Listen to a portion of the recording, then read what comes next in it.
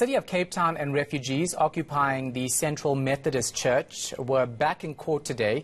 A judge called for the city, police and Home Affairs to meet them to find a solution to the conflict. The city's lawyer says the group has attacked and intimidated people as well as broken bylaws. But the refugees say that's not true. Let's get reaction now from today's court proceedings. I'm joined by the representative for the refugees, Jean-Pierre Balous. He's in our Cape Town studios. Jean-Pierre, thanks for your time. We appreciate it. So a judge asked last week for authorities and refugees to meet and reach a solution. Why hasn't that happened? What's the problem? Yeah, good afternoon to everyone. And that could not happen to the lack of faith from the city of Cape Town, because they were not coming with good faith in order to discuss this issue of refugees. So what weren't you happy about exactly? What was the city not saying to you that you wanted and you didn't agree on anything? Yeah, because they were saying that we need to vacate the place because we are causing many problems, and they worry about tourists and money that they needed to get when tourists are coming in the country, in the city. And as you stated earlier on, that we've been accused of intimidating tourists and harassing people and many more kind of accusation that have no basis or have no grounds that we have been accused of. And we said and we refute it, not only in courts, but even in the meetings that we had with the city, Home Affairs and the police. We refute those baseless accusations that they brought into the courts without even having any tangible proof. Because as far as I know, when we are there at that CMC at Central Methodist Church in town, we don't intimidate tourists, we don't even threaten tourists, we don't even threaten anybody. And the lies that we saw on the paper when they said 1/3 of the Green Market Square vendors have decided to close their businesses. So we still have pictures of the full Green Market Square where there's nobody that has ever closed. So you can see the kind of various allegations. These are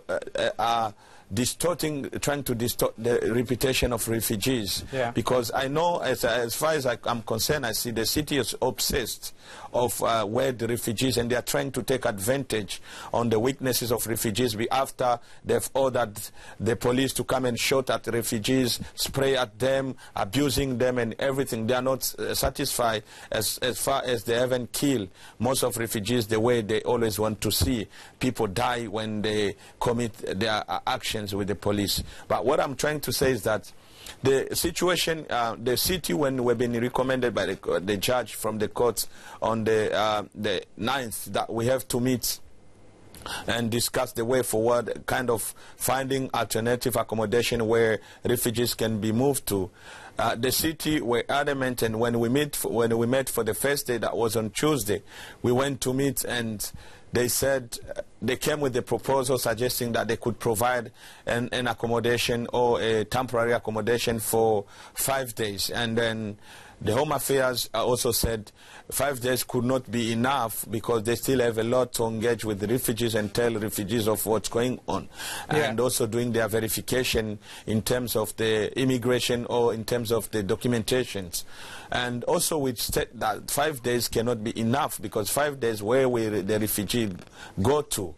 And so wait, hold on, presuming or I want to try and that establish what exactly you want the city to do. You want them to provide alternative accommodation pending you working through Home Affairs to get the required documents to leave the country?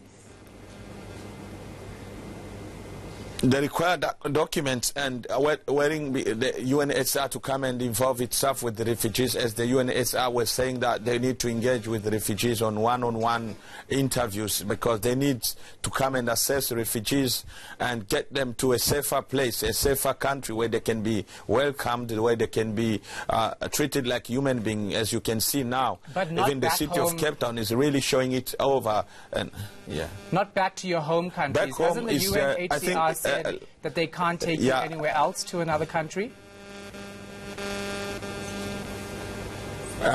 No, the UNHCR never said that. The only people who were saying that is this person whom we will never trust again, or will never even want him to involve, this Chris Nielsen of the Human Rights Commission.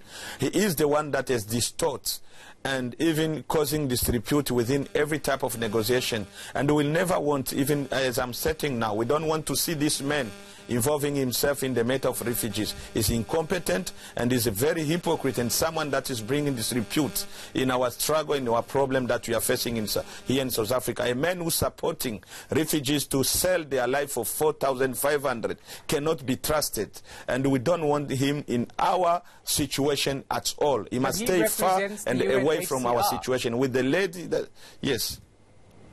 He was claiming to represent the UNHCR himself, and he's speaking on behalf of the UNHCR. Who is he? He doesn't work in the UNHCR at all, and he's not even known. So he's trying to play cards as if he's there to represent the UNHCR. And we are saying, no, he's not there, and he doesn't work, and he's not even known within the UNHCR office that we know ourselves, that we always engage and interact with them. Now, so he must stay away. We don't want someone like him to call himself get you back to another country, because they could possibly help getting you back to your home country, but not to another country.